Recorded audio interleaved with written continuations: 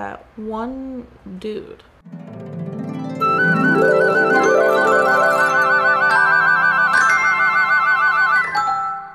Welcome back to Every Disney Movie Ever. My name is Jess and I'm watching Every Disney Movie Ever. Today I'm going to talk about Ride a Wild Pony. The film is directed by Chaffey, cinematography by Jack Cardiff, editing by Peter Boita and Mike Campbell. It's written by Rosemary and Sisson and based off a book called A Sporting Proposition by James Aldridge. The film stars Michael Craig, Robert Bettles, Ava Griffith, and John Meillon. Michael Craig is most known for his stage credits, which include Funny Girl, Campbell's Kingdom, Sea of Sand, and The Silent Enemy. Robert Bettles is most known for this, Let the Balloon Go, and The Fourth Wish. Ava Griffith isn't incredibly well known, but she did do a fair amount of British TV, including The Diary of Anne Frank in 1987. John Meillon is most known for Crocodile Dundee 1 and 2. I have to start off by saying this movie is incredible. Like, wow. Wow, wow, wow. Jack Cardiff did the cinematography, and he also did The African Queen, which is a very famous Humphrey Bogart movie. I don't know if you guys knew that, but there you go.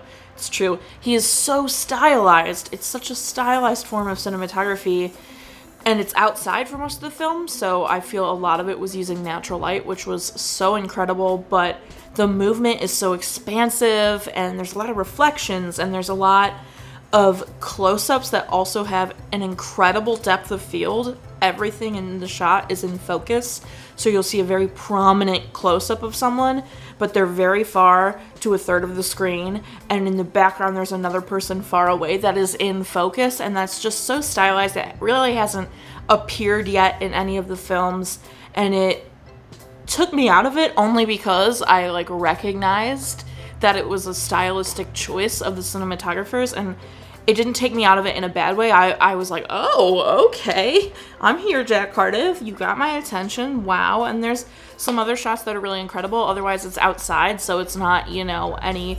fantastical lighting situations, but the shot composition and shot movement choices were incredible. The film is about a young boy named Scotty who acquires a wild pony and is madly in love with it, and it helps him get to school, which he can't get to if he doesn't have a pony. The pony runs away to rejoin its herd, and a very wealthy family with a paralyzed young girl named Josie acquires this pony, the same one, and is training it to pull a wagon so the girl can ride horses again, because she just wants to ride ponies. She wants to ride horses so bad after her accident. So they're training the horse, and Scotty sees them with the horse and recognizes it as his horse, Taff, but they swear it's their horse, Bo, and it's just about how the town and the law and everyone decides whose horse it is, and it's just so grown up and intelligent in the way they handle it. It's got class systems because Scotty's family is not well off.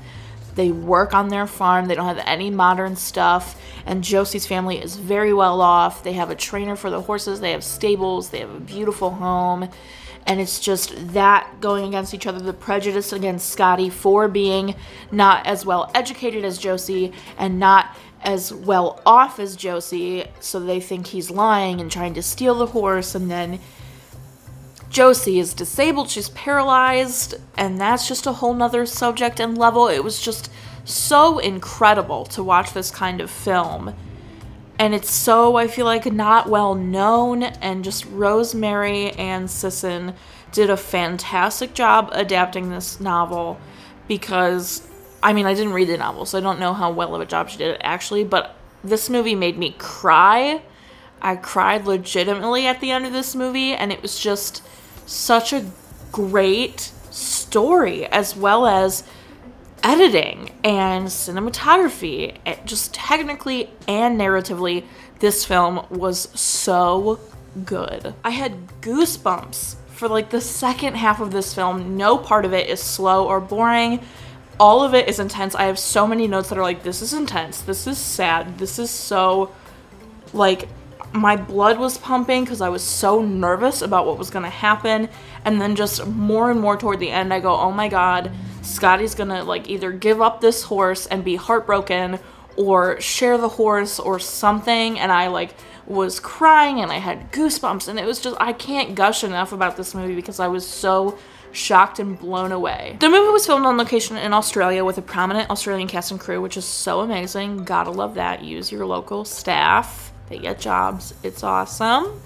And the initial response to this movie wasn't great, but as the years went on, the critical response got greater. Like, people started to like it more, which, obviously, because I'm sitting here gushing about it. I have nothing else about Ride a Wild Pony because it was so good. It's just quality filmmaking and storytelling, and I just, ugh. I mean, I cried. Guys, it's been a bit since I cried. I actually cried. Ugh. So good. Our total movie count is. Our cry count is. Parent death toll is still the same. If you want to keep up with what movie I'm watching when, follow me on Instagram and Twitter and you'll find out what movie I'm watching when. I put up videos every Monday and Friday. Until next time, comment, like, and subscribe. But I'm not charged if you are, so you do you. And don't be the guy that faked out Scotty, because that was mean. Scotty just wanted his freaking pony. I don't want to wait for our lives to be over.